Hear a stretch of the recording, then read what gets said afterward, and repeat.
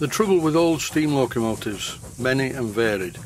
In this case it's part 3 and it's making the speedy locomotive do what it's supposed to do. And yes, the good news is I got the job of repairing these two very old locomotives. I was going to leave the speedy until later, but I just couldn't live with it not working. And here from the video the other day is about the best that it would do. It tries to work, but it can't work. The question is this a piston valve problem where one of the rings on the bobbin has broken up and gone down the port? Or am I looking for too complicated a problem? Is it something simpler? There's only one way to find out. Take it apart and have a look at it.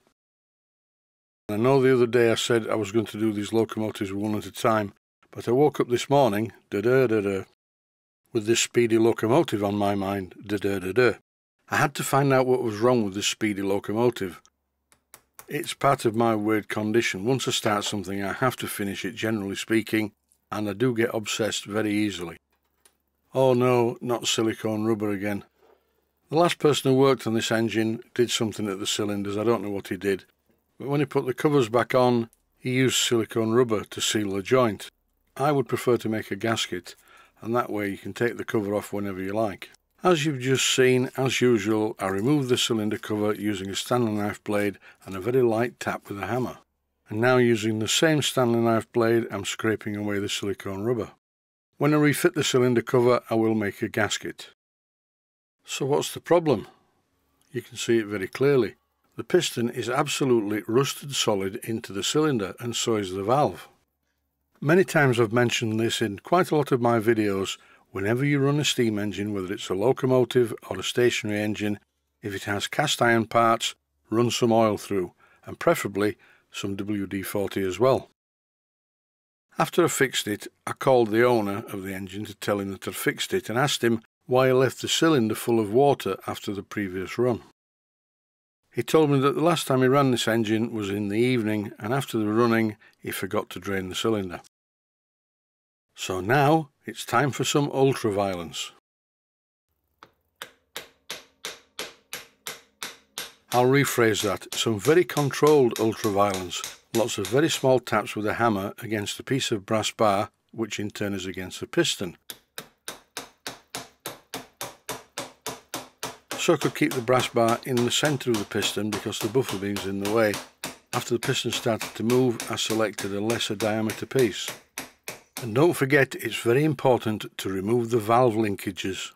If you're very busy banging away on the piston like I'm doing, if the valve gear is connected to the valves, then there could be a big problem, and you might end up mangling your valve gear if the valve is also stuck, which in this case it very much is.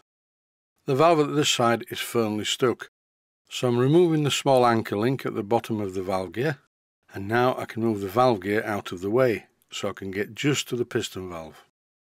You definitely do not want to sprain or break any parts of the valve gear, and some of the parts of these valve gears are surprisingly fragile.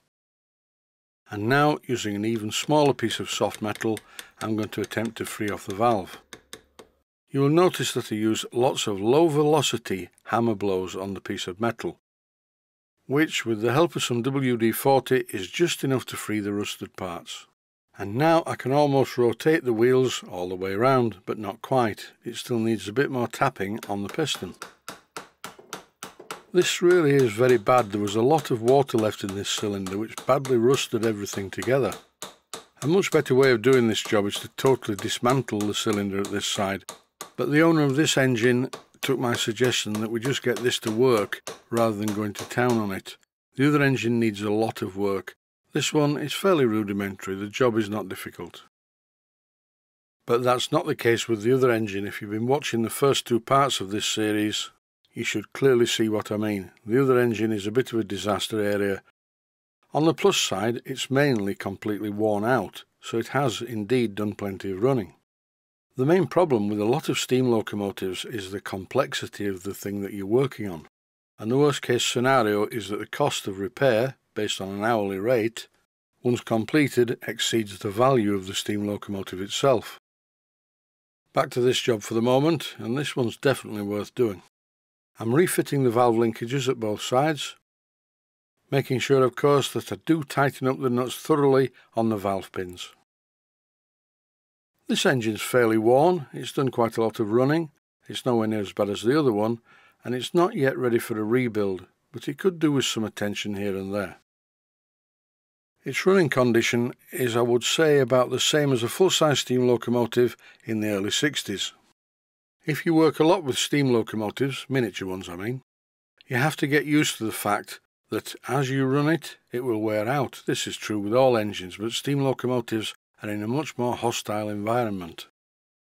Under a panel at the front of the engine is a mechanical lubricator. This is a twin-tank mechanical lubricator, one for each cylinder. And both of the pumps appear to work. I'm rotating them manually with the wheel on the end to get some more oil into the cylinders, because very shortly I'll be trying to run this engine. Time to fit the cover on the end of the piston valve chamber. This is held in place by one bolt, which is all it needs. It's a very low stress component. It's just to keep dirt out of the piston valve area. And it doesn't need a gasket or anything because there's no steam pressure at the other side of it. I really love steam locomotives. They were my first love going way back. But I have to admit they are dirty, mucky, filthy things. Very much like a girlfriend that I used to know. As previously shown, I'm connecting an air supply via the injector steam pipe. I'm using a piece of silicone rubber tubing and a tie wrap like this, and I'm still cutting them the wrong way. I haven't replaced the front cylinder cover yet because I'm hoping that the first blast of air blows away at least some of the debris in the cylinder. Out of curiosity, I'm feeding this locomotive with only about 30 pounds per square inch, as you can hear from the whistle.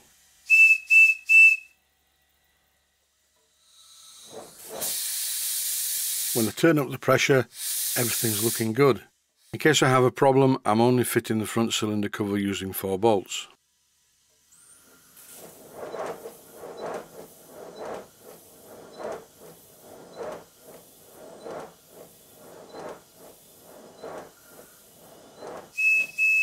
This is still not on much pressure, that's why I keep blowing the whistle to show you that it's running on low pressure. And it's not too bad. The beats aren't terribly even, but then again, part of the cylinder is still probably full of rust. This will take a while to wear away. Plus often on these small rolling roads, the beats aren't as even as they could be, because don't forget, there isn't much flywheel effect on these small wheels. The inertia and flywheel effect occurs when the locomotive's on the track, rolling down the track. Here's my very small and very quiet compressor. It isn't a very high capacity compressor and soon gets exhausted. I'll turn the pressure up.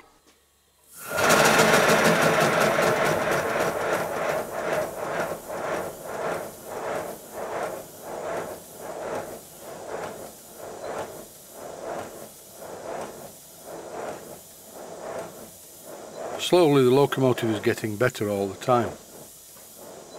I've said before, steam locomotives are brutal. It's raw power. They're the Ferraris of the steam engine world. Well, maybe not all of them, but generally speaking, they work very hard. The harder the work the locomotive is given to do, the louder the blast is and more powerful, which in turn draws the fire, which in turn causes more heat, which in turn gives more steam, and the cycle begins again. Keep your fingers out of the way of these at all times.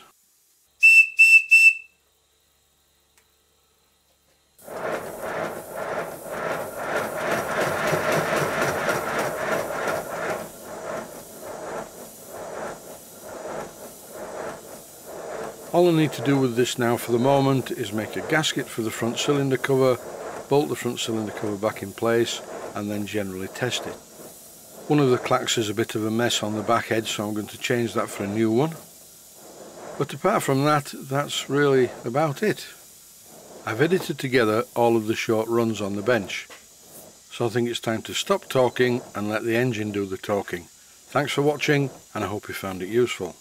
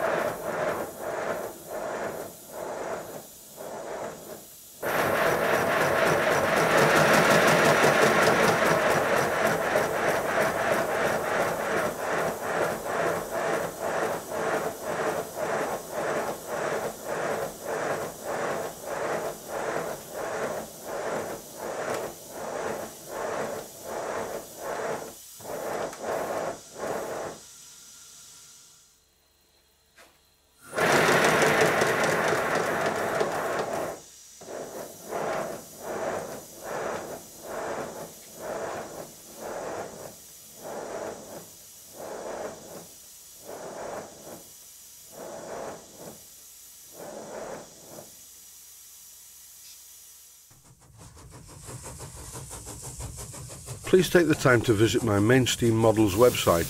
Click on the section of the website that says Video Playlists. And by doing that, you will find it very easy to find other videos that you may like to watch.